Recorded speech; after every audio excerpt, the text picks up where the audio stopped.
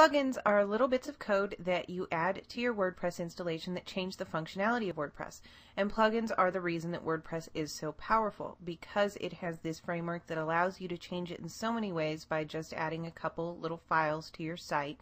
WordPress is able to become basically whatever you want it to become.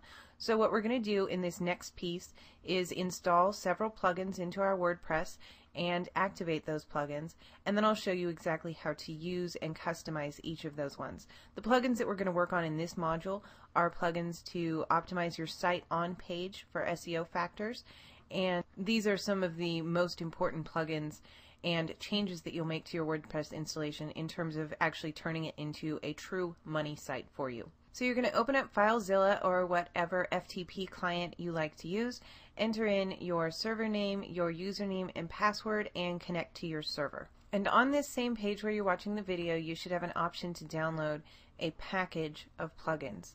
And within your site, you're going to navigate to your public HTML folder, and from there you're going to navigate to the WordPress content folder.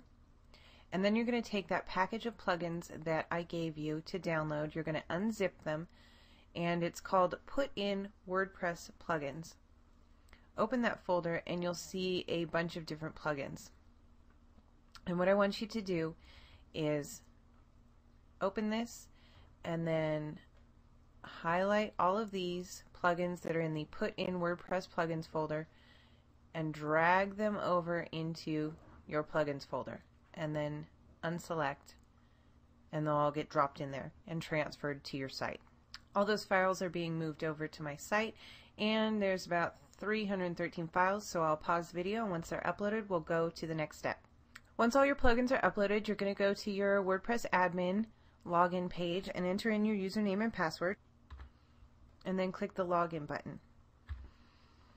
And once you're inside, click on plugins, and you'll be brought to the main plugins screen. And what you can see here is all of the different plugins that are on the site but haven't been activated yet. So we're going to go ahead and click on the top checkbox to select all the plugins, and for bulk options we're going to choose activate from the drop down menu and then click apply, and that's going to go ahead and activate all of these plugins for you. And the list that I have here may be different than the list that you see on your site or the list that you upload to your site, because these are going to be changed and updated as new plugins become available. Plugins sometimes aren't updated and they get discontinued.